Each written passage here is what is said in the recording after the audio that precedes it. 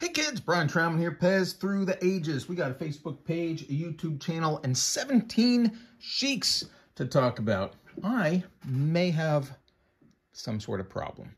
Here's the thing. The big question is, what is a clip-on and what is a push-on band? Well, first of all, these guys come in red and black. You can see cream versus white.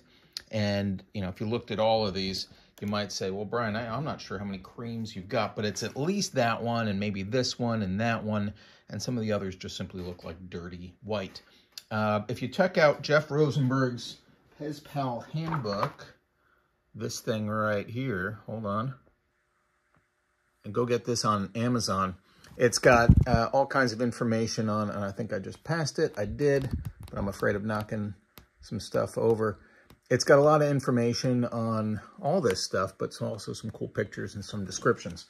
And so I'm not going to go through all the variations that there are, because I don't have them all, and I'm not sure that they're all correct. But the point is, these cream ones are all going to be on 3.4 Austria, 2 IMCs. This one with 2 and the period. Now, clip-on has these two little pegs, these prongs that hold the band into the burnoose. And those are relatively easy to find. Now, I've kind of collected these at random. There are 17, and all but 3 of them are clip-on. Now, the push-on, you can see have these, here's the confusion, these clips that hold on the burnoose. There are no pegs like you saw over here, but rather these little lips that hold the burnoose, the band on the burnoose. So those come in black, and you can tell most easily by looking at the top. All right, see the pegs on the right and no pegs on the left. Now there are some that's going to be harder to see the pegs, like this one, but look closely and look for, if you can, these little flaps, these clips, let's not call them clips, lips on the side of the burnoose. That's the big difference. And it is a big difference because these with the lips on the side, the push-on, are significantly more expensive, at least 3 times the value of the other ones. I'd say 4, maybe 5. They're really hard to find.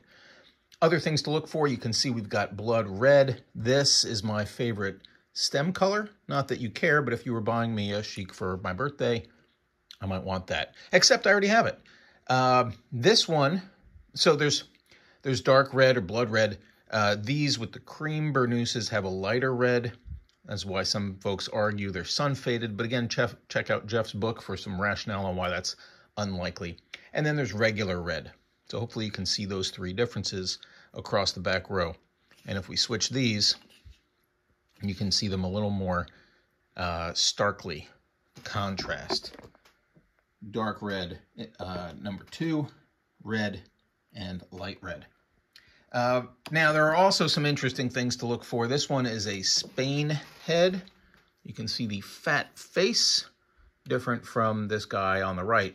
It's also, of course, going to say Spain on the stem, and it should have a 9 IMC.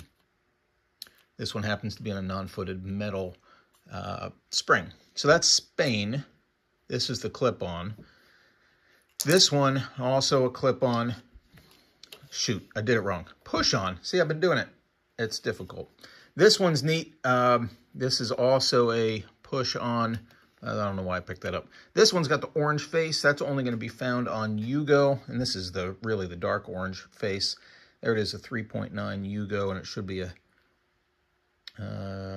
you can kind of see a 5, but maybe I'm just making that up, like those eye tests they gave you in school.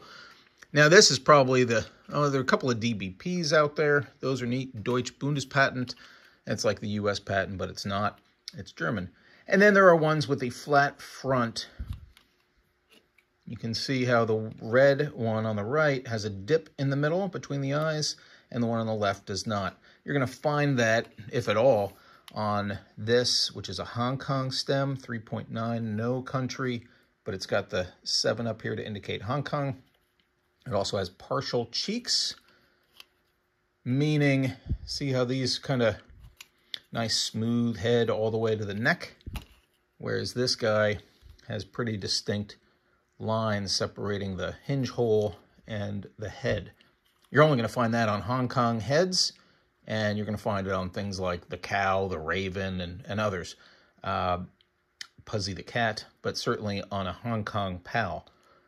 The other thing to note, because of this no dip, sorry, you're going to find that in Hong Kong, including with a melt mark, and Yugo dispensers, those are really quite rare. My understanding is there's maybe half a dozen of them out there so far. So Spain is going to be your top value. This orange one, the no dip, probably the no dip first and then orange, but these have gone up significantly in price. And then the push-on bands, 1, 2, and 3, and the other 14, I'd say the red is probably easier to find than the black. The DBPs are always fun. There's all kinds of stuff to look for out there. Now, again, don't trust me on stem colors and IMCs and anything you saw here. Pals notoriously over the years end up with a bunch of switches because parts go from head to head. So check out Jeff's book and the rest of the collecting community for assistance on what is legit or not. But you've got your primer here. Now you know, clip on, push on, no dip, orange face, Spain, black, red, dark red, light red, medium red, and a host of other stuff. Talk to you later.